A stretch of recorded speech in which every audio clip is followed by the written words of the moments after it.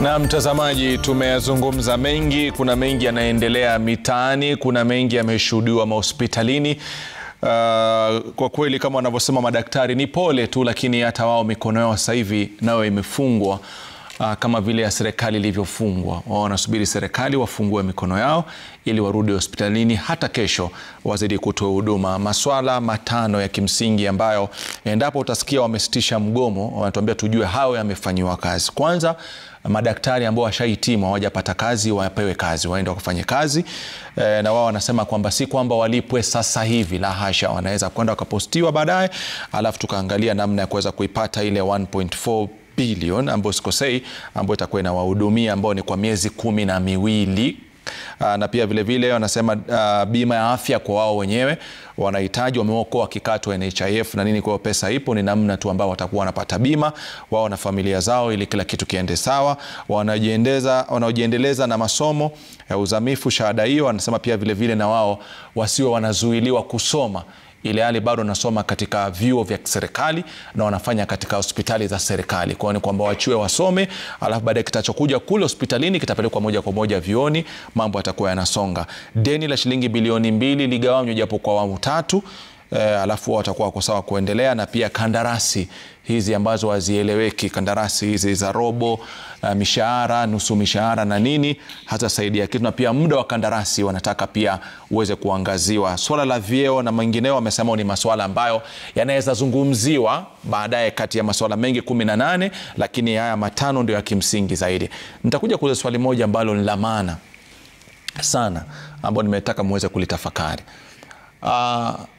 Tumekatwa sisi kama Wakenya, na nyinyi mnasema pia miongoni, hiyo sidhani kama ipo katika mkataba wa makubaliano mwaka 2017 ili la za bei nafuu, kwamba litoke kidogo ile pesa nyumba za bei toke. Hili sio la kimsingi kwa sasa. Nataka tuelewane, hili sio la kimsingi. Ile tena likisubiri mtarudi kazini kama matano yamefanywa kazi, ama pia hilo lazima litajumuishwa hapo. Mambo ya housing levy hilo la baadaye haiko katika the bare minimums, hapana.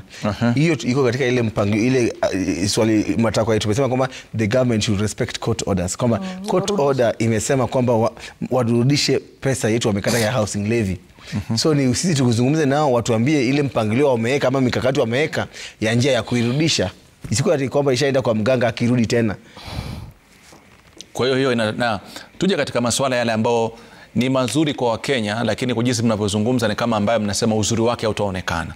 Kwa sababu kuna ndugu zetu ambao wamepelekwa mashinani, watakuwa wanaangalia na kupata vipimo vya watu walio kule na kuweza kutoa takwimu takazosaidia kwamba kijiji fulani kuna hao ambao wana matatizo ya sukari, kuna hao ambao wana hivi na kadhalika, ambao wapo ambao pesa zao pia zilitolewa ili wafanye shughuli zao.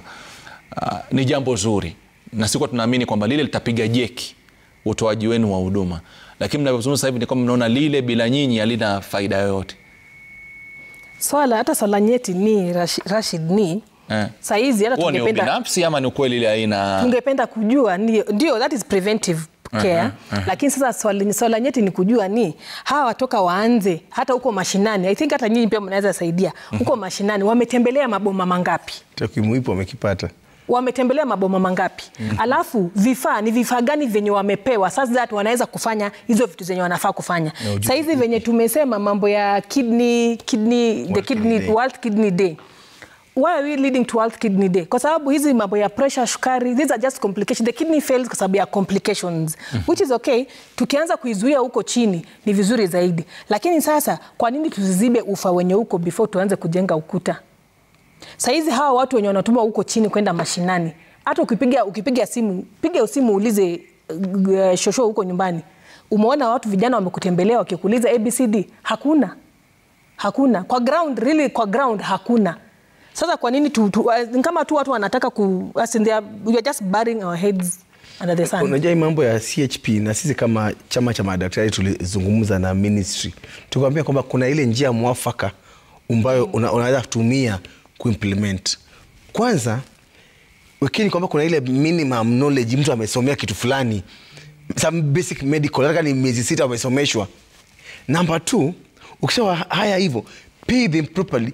Rashidi, wewe lipa mtu shilingi 5,000 akatembea na unamwambia ako ni charge ya nyumba 100. Ni ataenda kazi kutafuta ajira ya kila siku ama kutembea kwa vijiji very soon, na hizo mashini watapewa. Watakuwa wanasema kwamba nitakupima pressure unipatie shilingi 20 nikupime pressure. Nitakupima sukari unipatie shilingi 100 nikupimishe pressure sukari. Unanielewa?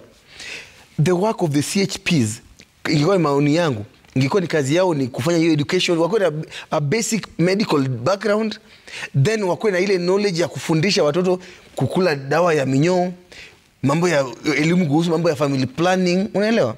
Then wakisha angazia magonjwa, takwimu, kila kitu, wapate kwamba the nearest facility kuna nurse ya kutosha, kuna clinical officer ya kutosha. Finally wakienda level 3 4 huko, unapata daktari amekaa na wangoja, mashine iko hapo, dawa ziko hapo, then they observe. We will protect and prevent so many. Mwaka jana tumeenda katika kongamano la saratani hapa Nairobi katika hoteli fulani. Mgonjwa mmoja survivor wa cancer akasema kwamba tumechoka kuambiwa kila wakati ukienda hospitali kwamba tumefika, tumechelewa. Tunaambiwa kwamba mama ulikuwa wapi, kuna stage 4 ulikuwa wapi wakati wote. Because unasema kwamba kila siku wanaenda pale hospitali, unapata kuna daktari. Unapata mtu hajasomea ujuzi fulani na kwambia hii ni infection, ni UTI, unapewa antibiotics. Unameza antibiotics mwaka mmoja uponi. Unaenda next level. Unaambiwa hii si antibiotic, hii ni fungal infection. Mwaka mwingine by the time unakuja kuona daktari mwenyewe uko stage 4. Ugonjwa imekuwa complicated, haizi tibiwa, Wakenya wanakufa. We have to do something and the government knows what it needs to do. They only choose not to do it. As KMPD, we are ready to do it for free. Tuwasaidia for free, kuwasaidia, because hiyo wakati hiyo mama anapokuja na stage 4, it becomes more complicated for me to treat it. Akiaga inanumiza roho, nikine uchungu familia inapitia. Wanasema laiti angekuja tu mapema angepata usaidizi. Unaona mtu anakuja katika dialysis ya World Kidney Day leo hii. One session ya kidney 9,000 shillings. Lazima ufanye sessions 3 kwa wiki. That's 27,000 shillings in a week. Times 4. That's enough to hire 2 clinical officers or 1. Ili azuie hii sukari ama pressure isifike kidney imefeli. But what do they think? Ati kununua mashini ya dialysis ndio mzuri, kuna kickback. Kununua transplant ya renal transplant machine ndio wanaeka, juu kuna kickback. The basic thing ya kutrain renal nurse aenda somei mambo ya renal ajulie. Juzi COVID imekuja hapa, wakatuambia wamejenga ICUs kila mahali. Niambie leo hii mkitembea mnaonyesha kama kuna ICU. Najua kaunti moja ilienda ikachukua vitanda za ICU mahali, wakapiga picha wakazirudisha. Na ICU pia si kitanda. ICU ni daktari, anesthesiologist. Leo hii wako wangapi hii nchi? Hata ujenge ICU ke vitanda vyote bila daktari ambaye amesomea masters, ambaye umekataa kumlipia karo ya shule. Hamna bwana. Tunapatia Wakenya what we call a raw deal. As doctors, we are giving them a raw deal by watching them die and not speaking. Yuko mwalimu mahali kwa shule fulani, na unaona kwamba mwalimu wenzako kwa staff anadanganya ashughulikie wanafunzi. Ukinyamaza kama staff member, umepia wewe pia ni accomplice. As doctors, we are saying that the government is giving Kenyans a raw deal. Lakini pia wanatupatia sisi pia raw deal. So Wakenya na wafanyikazi wa afya tushikane pamoja, tuweke pressure katika serikali ifanye ile waliotuahidi. Si njema kwamba leo hii katika mshahara wako Rashidi, the first thing wakishachukua taxes zako wanakuambia aje, tafuta private school peleka watoto wasome wapite mtihani. Kwa hiyo mshahara wako imebaki kidogo, ndio unachukua loan ununue gari. Barabara hakuna magari, hakuna public transport system. Kwa hiyo mshahara wako bado, tafuta bima ya kibinafsi kivyako. By the time unabaki na pesa kidogo, you cannot even invest whatever is left. Hata holiday ya kutuliza mawazo uwezi enda, because all your money yote kwa mfuko inaenda katika services yenye serikali yenyewe inafaa kuprovide. They should clean water from the tap to drink. But you have to buy a water dispenser and a bottle somewhere because somebody has failed. There should be a policeman patrolling the estates. But you have to employ a private security kwa sababu wamezembea. We have to ask the government to work with our taxes to give us the best of life. Kuna swali nitauliza, manake ni swali muhimu kwamba je, mnishawahi kukaa na baraza la magavana? Kwa sababu najua kwamba mishahara mingi inapelekwa kule kwa magavana wetu.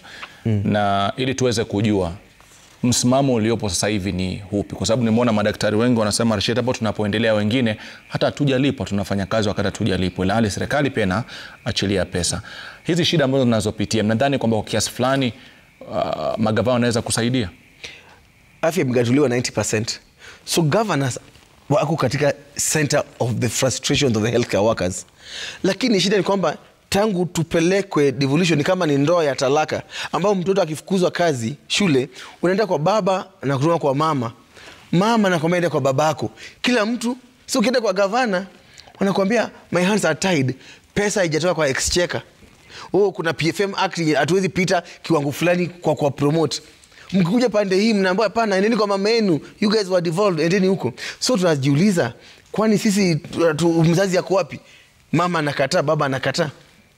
Basi jamii wa Kenya watu simamie. Wa Kenya leo hii wakae wachange hii pesa kidogo hii mimi tunalilia. Waseme kama mtu awafanyia, we are tired of suffering, we'll do it on your behalf. Lakini walipe with political price at the end. Daktari, kwa magavana hamna matumaini napo. Kwa wizara hamna matumaini napo. President, matumaini yenu yako wapi? Sasa matumaini yetu tuseme tunategemea the president, kwa sababu tukisukuma huku yeye ndio kusema. Wakisema kwamba their hands are tied, yeye ndiye anaweza fungua that note, kwa sababu yeye ndio kila mtu anaangalia na yeye ndio. Kwa mshajaribu pengine kumfikia Rais Daktari William Samoei Ruto kabla hata muamue masuala ya migomo? Tumefikia Rais, Head of Public Service is aware of everything. The petition tulipeana Interior Ministry, so they are aware of ile malalamishi yetu, na najua kwamba kuna mazungumzo yenye Head of Public Service alikuwa shaanza na wizara. So tunaomba kwamba itabidi watampatia ile the true information ili aende achukue katika ile baraza ya mawaziri wazungumze. Na sisi pia kwamba tuko pia na marafiki wetu ambao ni rafiki ya rais, kuna wajumbe, kuna maseneta, kuna watu tofauti tumewazungumzia. Tumemwambia kwamba pigeni baba yetu wa taifa simu atusikize, kwa sababu bila yeye hii kamba haitafunguka. Yeye ndio mwenye kamba. The note yenye mwafunga watu wa wizara, yeye ndio mwenye kamba. Aifungue ndio wa Kenya wapate kusaidika. Hakuna mahali mgonjwa ataenda, ni hapa tu Kenya wenyewe watapata usaidizi. Hiyo ndio ombi letu kama chama na ombi letu kama Wakenya pia, kwa sababu sisi pia ni Wakenya. Sema kitu mtazamaji, nafikiri ni mengi ambayo tumeweza kuyazungumzia. Jumbe hapa za kuwaomba. Maanake mmesema kwamba mmepeleka pale katika ile ICU na pale casualties na nini, wanaomba, nasema hao wasiondoki. Na pia mjaribu kama mtapata madaktari 2 3 wa kupitia tu pale kwenye wodi, kuna wengine wanaweza kuwa kutoka hali mbaya. Wanasema muongeze hilo, maana ndio ujumbe ambao tunasema tupate angalau 2 3 katika wodi tu waangalie zile dharura ambazo huenda zikajitokeza wakati mnasubiri. Sio kama wanahakikishaje wa Kenya. Nataka kuhakikishia wa Kenya kwamba hiyo minimum service agreement ni proposal yenye koti ilisema ifanywe.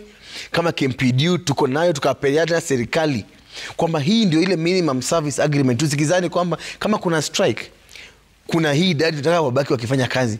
Sababu dhamira yetu kuu si kufanya Wakenya wafe. Because after the strike, will we resurrect those who have died? Hatuwezi kuwafufua. Ni serikali ilikataa kusign hiyo minimum service agreement. Lakini sasa hizi koti imewaambia wakae na sisi tuweke sahihi mambo ya minimum service agreement. Tuko tayari kuweka hata leo hii ili tukushikilie those critical areas. Na bila shaka mtazamaji, nafikiri wameweza kuyazungumza mengi. Niweze kushukuru sana mwanzo muda wao wa kufika hapa studioni. Daktari Malindi Chawa, asante sana. Katibu tawi la Nairobi KMPDU, asante sana kwa muda wako. Mzidi kutuhudumia, tunahitaji huduma zenu na msichoke katika kuweza kutupa huduma, na tuna imani kwamba haki itapatikana. Tusubiri tuone mtu amekufa ndio tupate suluhisho. Na pia vile vile naibu katibu mkuu KMPDU ambaye Daktari Dennis Miskela, asante sana. Na nitazidi kuwasiliana sana mpaka ile siku ambayo tutapata suluhisho kwa hii shida. Na pia vile vile kwa katibu mkuu DFG tunamtakia kila laheri. Lakini mimi ningeomba tu kitu kimoja, kwamba kwa sasa hivi tusiwe na misimamo mikali sana.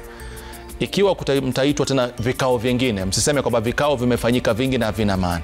Endeni pia katika vile vikao ili tuangalie suluhisho litapatikana wapi. Na kama mtakuwa mnahitaji rais, na mimi mnajua njia gani ya kuweza kumpata rais. Siamini kwamba rais lazima ashtuliwe na mgomo, aone Wakenya wanataabika, aone maisha yamepotea ndio rais ajitokeza aseme madaktari hebu njooni tuzungumze kitu fulani. Sidhani hivyo. Naidhani kama ameweza kusikia kilio chenu na wananchi pia wameweza kuanza kutaabika, fursa imefikia. Kama wizara mikono kidogo haina nguvu, basi wizara iseme rais njoo hapa, KMPDU kwa hapa, mimi niko hapa, nilisema hivi na hivi, na je wewe unajibu tofauti, ili tuangalie suluhu ya kupatikana. Bila hivyo hali itakuwa mbaya sana. Mimi na wewe tuko na afya njema, hatujui makali ya mgomo. Wale ambao wana wagonjwa wanajua makali ya mgomo. Mtazamaji, si swala rahisi, ni swala nyeti, lakini nisingependa liwe hii hali itaendelea hivi kwa siku moja, siku mbili. Rais wa Jamhuri ya Kenya Daktari William Samoei Ruto, nafikiri wakati umefika. Waite wale wadau husika, KMPDU, wizara yako ya afya, kaeni chini, wizara ya fedha iwe pale, tujue kipi kitafanyika haraka iwezekanavyo, kabla kufuatilia ile kauli ambayo sio nzuri ya laiti ningelijua, huwa haipendezi maishani.